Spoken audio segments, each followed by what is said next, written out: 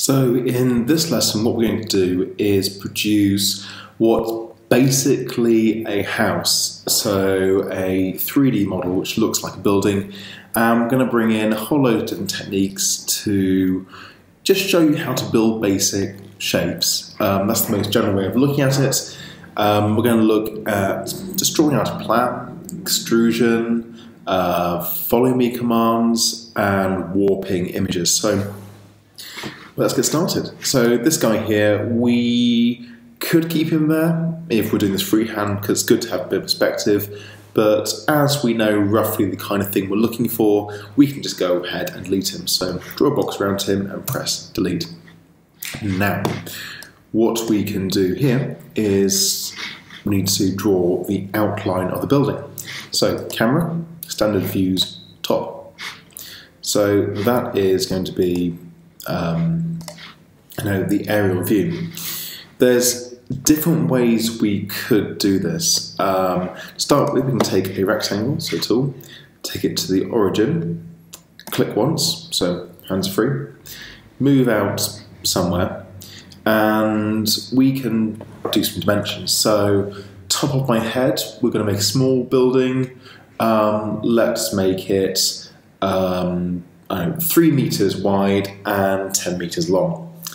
So if we type 3M, 10M, and press return, what's happened is we've got 3 meters along and 10 meters up. I'll do it again. So just delete this. If you look in the bottom right hand corner of this video, you can see this there. So rectangle, 3M, 10M. M obviously is meters, but you must also put a comma. So 3M, comma, 10M. Right, 3 meters by 10 meters. And there we have it. If we wanted it to be 3 meters this way, 10 meters this way and 3 meters that way, you just reverse it. So I'm going to add another section here. And again, click on the origin, move across. And I want this to be, 3 meters by 3 meters, just a little bit coming out. 3M, comma, 3M. And then we have a rectangle. So we've already got a bit of a shape appearing here. So that's one way we can do this. Another way is we can take the pen tool, which is this there, click the origin, and you'll see that we can go any direction. Now, to make sure we know it's going where we want to, we've got these axes here, which are nice and helpful. So with the pen just resting on the green axis, so we know it's going to go in the right direction, I'm going to type 10M, press return. So that's gone 10 meters in that direction. Move it out to the side, you'll see it goes red, which means that we're going along the red axis, which is that way. So 3M. Down, let's go down 3M again. Let's go out 3M. Down 3M. In 3 meters again, just making a nice rounds. I can carry on doing this different ways. And to finish off, I can just take this down and click, snaps onto the red axis, click, and then take it home. So by clicking on the origin, it fills everything in. And I'm going to just do this one more time, but with the rectangles again. So just 3 meters, comma, 10 meters, right? And then just stick something like that in. Now, the reason I just drew that to freehand was if I go for the orbit tool, you can see both of these have absolutely no thickness. They are two-dimensional shapes, so they kind of exist but not exist because they have no thickness, not even 1 millimeter. The reason why I showed you this is that this one here on the left, this was created by drawing the outside pattern, so you have just the boundaries and that's it. It's one shape. Whereas this one here is 2 shapes. So I can click on there, and you can see it changes colour. Click away, click on this other part, and there it is. I can make this into one shape, because obviously if I take the push-pull thing. That just comes up as 1, whereas here I end up with 2. So it's not very useful. So undoing that. By the way, that was Command Z. You can just go here from that way. So with the selection tool, I can just select that line and then press delete. What that means is that the 2 shapes have now become 1. They've merged into 1 shape. I can take the push-pull command and that all comes up as 1. The other way of doing that is the eraser tool, which is really cool. You just hold down the left mouse button, keeping it held down, you sway it over, and it goes. And of course, just hover it over, select, and it removes lines. Now you've got to be careful with this because if you are not careful, you can end up deleting part of your model. So I'm just going to run this over. You can see lines turning blue, they've been selected, and whoops, I've deleted my model. For this case, it doesn't matter because that was a demonstration part, but that's what it is. So it's good to actually practice with using this tool, as it's a very useful tool to do, and it can be easier than just selecting individual lines and pressing delete. But either way, so here we have our rough building, whatever you want to call it.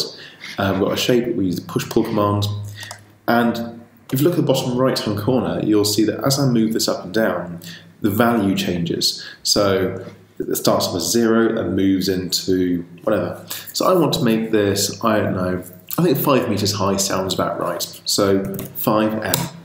And there we are.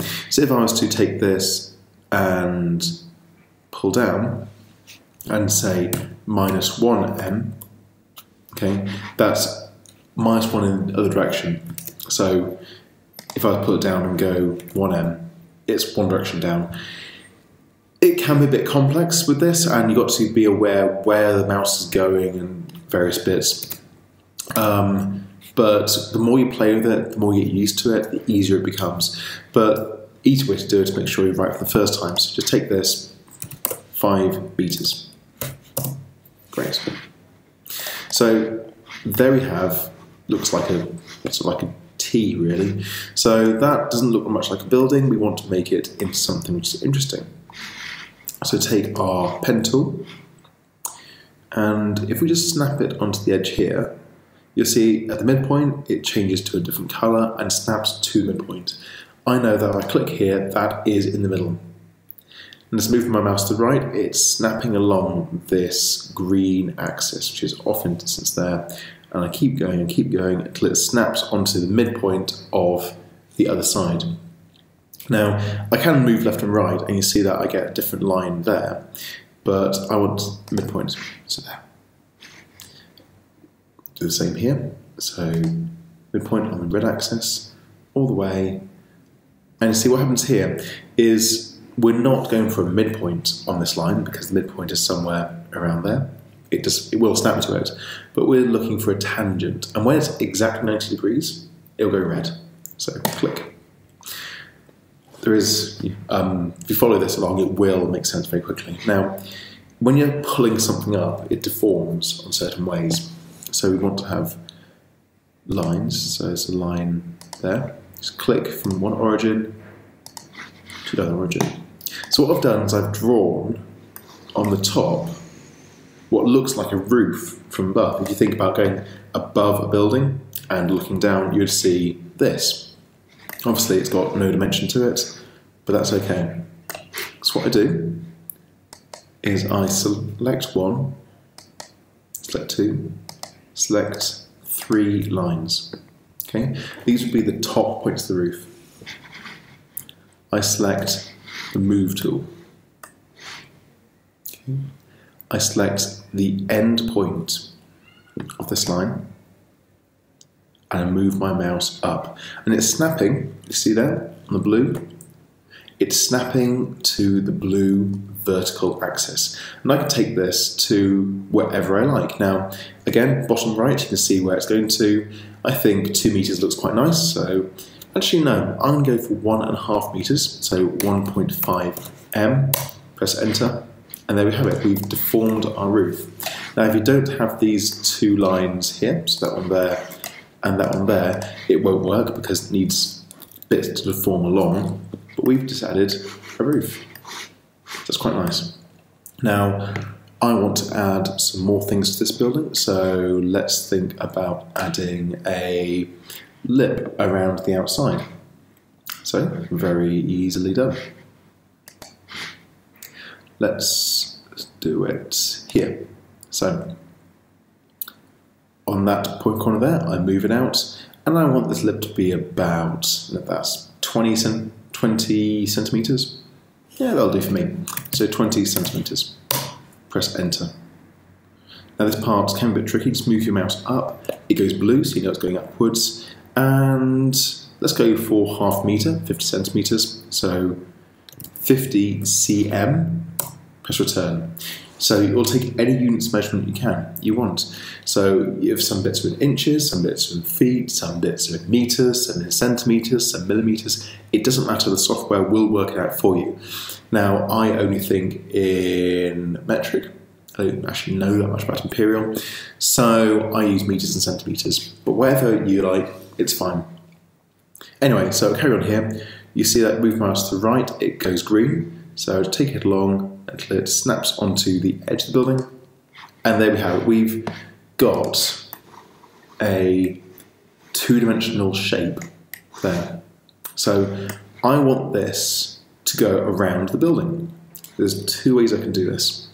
The first one, well, they both use the follow me command, by the way, but the follow me command is just there. It's called follow me.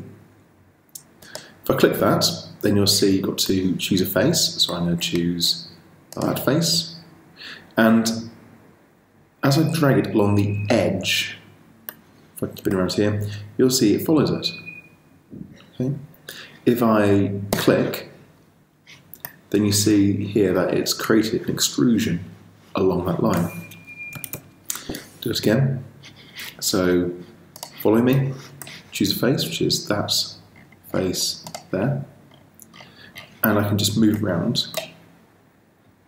Now when you get to a corner, just carry on there. So I'm going to zoom out, use my mouse, zooming in, around the corner, zooming out, orbiting around. Okay. And I can just carry on snaking it around the building, moving around, but as you imagine, this is not the easiest way to do it. I'm having to concentrate here with what I'm doing. Now when I get here, I don't want to go there, I want to just stop. So I'm going to stop just there. Okay, that's not very good. I mean, you can see that even with experience, it's not quite at the edge there. It's not the easiest thing to do. It looks pretty, but it's not really what I want. So I'm going to undo that, so edit, undo. There's a much easier way of doing it. For this, I'm going to turn the building upside down, so orbiting right round until I can see its base. Now, you could alternatively use camera angles standard, but I quite like just orbiting. Anyway, so I want to go around this shape here. So, click one, it's selected, it goes blue. Hold down Shift and select all the lines of the path. Now if you select something like the face and you don't want it selected, keep holding down Shift, left click it, it'll disappear. So 1, 2, 3, 4, 5, 6. So I've now selected my chain. It's quite nice. Click follow me, select the face. And there it is, automatically it's gone all the way around. And that's exactly to the point. So that's incredibly fast, very easy, and very powerful. Now, the reason why you might want to use this is if you've got a complex shape. And it's going to do an example to the side here. So let's take the pen tool and just do something, I don't know, something like that. Right. Let's see if this works. Let's draw a shape.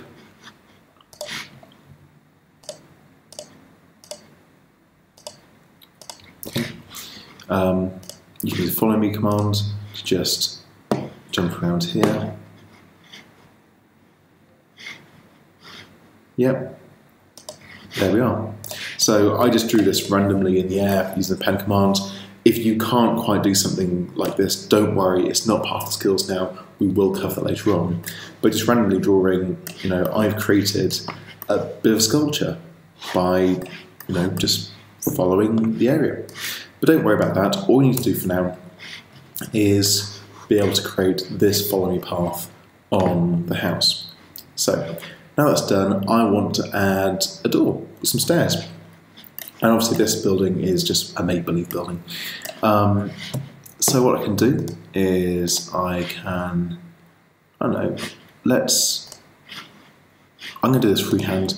In later videos we'll come on to doing a bit more precise designs of items. But for now, I'm just going to chuck a door in that looks about,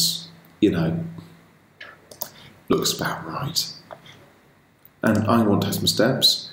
And the step's going to be about something like this. This is completely freehand. You can have things looking any way you like. If it's not even, it doesn't matter. We'll come on to doing evenness at another date. So let's just go. Oops. Yeah, we'll be careful with drawing this. Sometimes you cannot draw on the face, so let's do it again quickly. It's on the green line, on the blue line. There we are. And we've drawn this again like we're looking straight on. So if we go camera, standard views, front, obviously that's different. Back, standard views, left, standard views, right. So front, top, back, left, right is relative to the model environment, the environment you're building in, not relative to what you've just drawn. So you might end up the front of the building being on the right of the environment, if that makes sense. Again, the more you play with this, the easier it becomes to understand. Anyway, so we've drawn what looks like the front steps and a door. So I'm going to take the command and just pull this out. And we see we've got some steps, and I'm going to pull this out. We've got a bit of a door frame. Okay, so that is the basic item. So we've now created what looks a bit like a building, and we have drawn the foot plan with measurements. We just made them up, but you can have precise measurements from an actual design. We pulled out into physical shape. We warped the top to create the roof, and then we created this gutter or this chamfer around the outside so that we created a shape. So these are some fundamental skills of any kind of buildings. Now, when you're using SketchUp, it's a bit like playing with Lego in that you've got lots of small things which on their own are not that interesting. But you can start using them in different ways, you can start remixing them, and by the end of it you can produce really complex things from very simple components. So even though this building is very simplistic compared to what can be created, these are fundamental tools that you use over and over again. So getting comfortable with using them, getting fluent at using them, and knowing how to control them well is great. And also, as we showed here, sometimes you will draw on the wrong axis. And that's absolutely fine. You can just undo it and make sure you draw on the right axis. The better you become at it, the less that happens and the more precise you become. So have a go with creating a building like this of whatever dimension you like. Make it bigger, make it smaller, make it more complex, and just enjoy.